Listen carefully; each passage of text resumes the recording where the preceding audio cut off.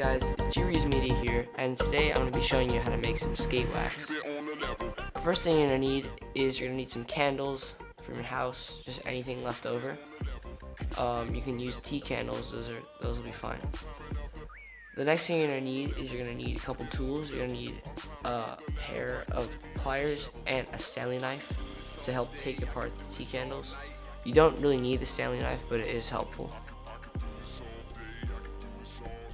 You're also going to want to use some crayons to color your wax. Today we're just going to be using red, black, and blue, but you can use any colors you want. The next thing you're going to need is you're going to need some molds to help shape the wax that you have. So we have a gummy bear one, a gun one, and a robot one. It's just the molds we had in our house. So you're going to need some vegetable oil and some butter. We don't have the butter because it was in the fridge, but you get the idea. So you want to cut the metal that surrounds the candle, and then you just want to pull it away from the candle.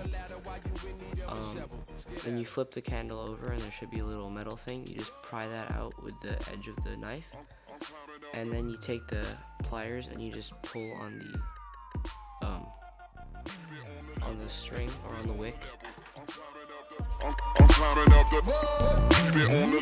So once you are done with all of them, you want to get the color of crayon that you got or that you chose, and you just want to grind it and try to get little flakes of it out. It's important that the pieces aren't too big, or else they won't mix with the other color or the other candles you have. So once you're done with all the colors you're going to be using, you just want to put them into piles so that they don't get mixed.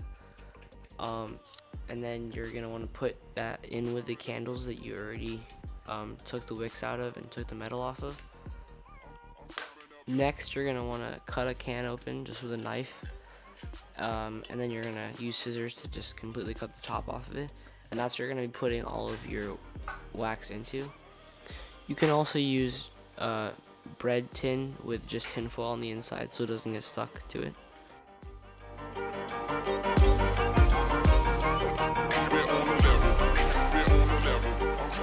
Next, you just want to add probably a tablespoon of vegetable oil, and then about a teaspoon of butter per can that you use.